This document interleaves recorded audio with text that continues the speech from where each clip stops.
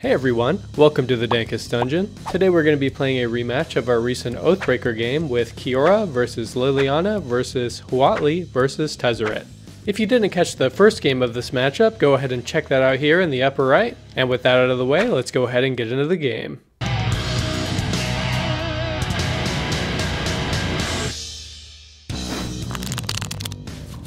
Hey, it's Jason again. I'm back with Kiora Behemoth Beckoner, trying my best for a devastating finale.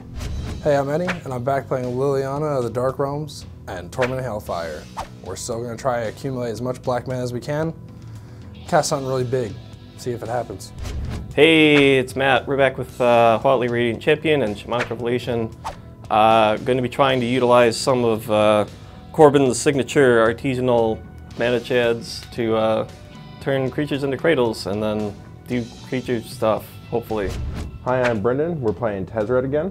My signature spell is also going to be a Thoughtcast again. Okay everyone, let's roll off. I got a 9. 7. 6. 4. Oh, look at I that. won again, Jason look at that. I'll keep this. Oh man, this is... I'm going to keep. It might bite me in the ass. Uh-oh, stinky. My hand is all 3-drops. They're good 3-drops. Think I mulligan. Yeah, I'm not keeping. I guess I keep this. I'm going to 6. One went to the bottom. I'm going to draw. I will play an island, and I'll pass my turn. Wow, sick gnarly. What a terrible turn to play. Bajukvog, Brendan, f*** your graveyard. Go ahead. I will draw. I have a basic forest, and it's going to cast an Arbor Elf. Drawing. We're going to play a swamp and pass turn. I will draw. I will play a forest. Pay 1 green and 1 for a green sun zenith for 1. Search for a mana dork. Let's do Fendorn. No, birds is the obvious choice. Birds would be the good one, yeah. Let's do birds. Okay. Bop.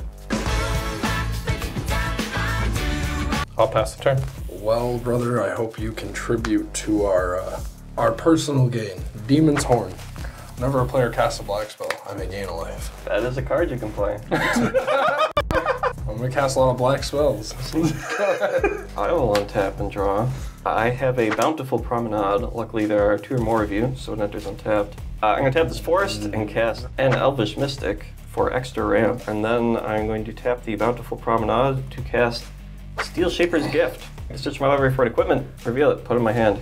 I'm gonna find Horn of Valhalla. Could you explain to me what that card does? So Horn of Valhalla has 2 parts because it has an adventure mode. As an adventure, it is Ysgard's Call. I can create X11 white soldier creature tokens and then put this in exile. Cast it later as Horn of Valhalla, which is a 2-mana white equipment. Equip creature gets +1/+1 for each creature you control and equips for 3. That'll be in my hand. Combat. I will hit Jason for asking questions. Okay. Go ahead. Reasonable. Inventory Sphere into a Demir Signet and pass. If you appreciate the content that we're creating and you'd like to support us here at the dungeon, the #1 way to do so is to sign up to become a member over on our Patreon page. Some of the patron benefits include access to our full deck lists, voting privileges for polls held over on our Patreon, and shoutouts at the end of every video to let everyone know how awesome you are. If money's tight and becoming a patron isn't the best option for you right now, we totally get it. Simply liking our videos or subscribing to the channel if you haven't already, and commenting down below all help as well, and are totally free. Thank you all for watching and enjoy the game. I'm gonna untap, draw. I'll play Yavimaya Coast. Let's go ahead and play Kiora. She comes in with 7 loyalty. Whenever a creature with power 4 or greater enters the battlefield under my control, I draw a card, and I can -1 her to untap target permanent. I will tap Birds of Paradise for 1 green. I'm gonna pay 1 to untap it, and I will tap Birds of Paradise for 1 blue. I will play 3 visits. I'm gonna search for a forest card, then put it onto the battlefield and shuffle my library. I'll pass my turn. Swamp. Who could have seen that one coming? We're going to beseech the queen. We're going to search the library for a card with converted mana cost less than or equal to the number of lands I control. Reveal it, put it in my hand. You gain a life, right? Yeah. There's probably a better card to grab for 3 mana, but I think it's funny. Bantu's Monument. We're going to gain all the life. I'll pass the turn. Draw for turn.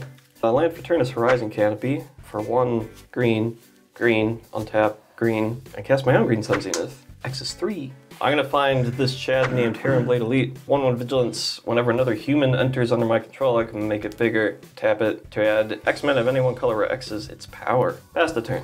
We're gonna go ahead and tap my Inventor's Fair Demir Signet for a reality chip. Jellyfish time. And pass my turn. End of your turn, I'm going to pay 1 green mana for a Worldly Tutor.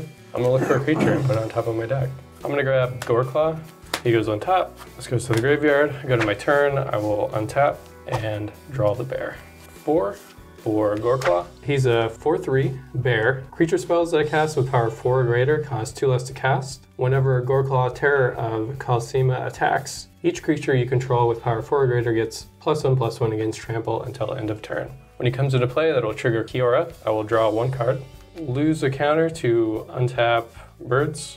I'm gonna pay 2 green, losing 1 life for Yavimaya to cast Questing Beast. He comes into play, trigger Kiora. I will draw a card. Questing Beast is a 4/4 Vigilance, Death Touch, Haste. Questing Beast can't be blocked by creatures with power 2 or less. Combat damage that would be dealt by creatures you control can't be prevented. When Questing Beast deals combat damage to an opponent, it deals that much damage to target planeswalker that player controls. Go to combat, smack Matt for 4.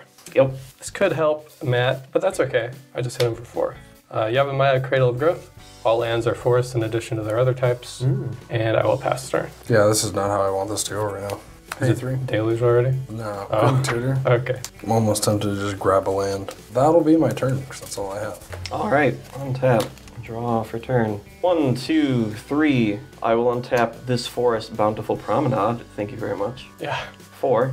I will cast my Oathbreaker, Huatli, Radiant Champion. I can plus it to put a number of loyalty counters on it equal to the number of creatures I control. I can minus it to make a creature bigger equal to the number of creatures I control. -8 gives me an emblem that whenever a creature enters under my control, I get to draw a card. I may draw a card. This is important, maybe. I am going to minus it, targeting Heron Blade Elite. I will tap it for 3 white. No, 4 white, because power is 4. We're good. I know how to math. I'm going to use 3 of it, though, to cast Village Bell Ringer. When it enters, I can untap all creatures I control. Whee! Trigger, because it's a human. Heron Blade Elite gets permanently another +1/+1. I'm going to tap this for 5 mana now. 6 off of the Elvish Mystic. I'm going to cast Ysgard's Call. Create 4 1/1 white soldier creature tokens. Pass turn. Yeah, Silas Rem, Secret Adept, Death Touch, and whenever he deals combat damage to a player, choose target artifact card from my graveyard. I may play that card this turn. You cast a black spell, I gain a life. Fast turn. I will untap and draw. I'm going to go ahead and play an island. I'm going to pay 4 for Spark Double. Gross. It's going to come in as a copy of Goreclaw, but it is not legendary. Trigger Kiora. I will draw a card. Creatures that have power 4 or more now cost 4 less. Go to combat. Alright, so he will come at you, and when he connects, he'll deal damage to your planeswalker in addition. Sure. Goreclaw will come at Eddie, and whenever he attacks, he gives all my creatures with power 4 greater +1/+1 and trample. So these will both be 5 damage. Before damage, I'm going to untap Bountiful Promenade, and I'm going to attempt to soul partition your Questing Beast. Nice. Second main phase, I will pay 1 life for green, 1 more green. Primeval Titan. I'm going to search for 2 lands. Trigger her first, I will draw a card. Since all my lands are forests, I'm just going to grab 2 islands. I'm going to -1 to untap birds, and I will pass my turn. Holy fucking grail. Swamp. Yeah, Taps are green. that it does. I guess we'll just make the simple play of getting my commander out and search my library for a swamp. And gaining a life. That's significantly less board wipes than I was expecting. Pass the turn. I have to discard. We'll discard this Grave Titan. Untap. Draw. I'm going to minus Huatli, targeting Heron Blade Elite. +1, 2, 3, 4, 8. I'm going to tap it for 8. I'm going to use 5 of it to cast my signature spell, Shamanic Revelation. I will attempt to pay 1 blue to wash away. Counter target spell that was not cast from your hand. Very well. Oh, it's 9 green mana, I forgot. Oh. No, 10. Okay, so I have 5 green floating. And a white, I'll go down to 4 green and cast Eladamri's Call. Search for a creature, put it into my hand. And we'll see if I built this deck correctly. I'm gonna find Stoneforge Mystic.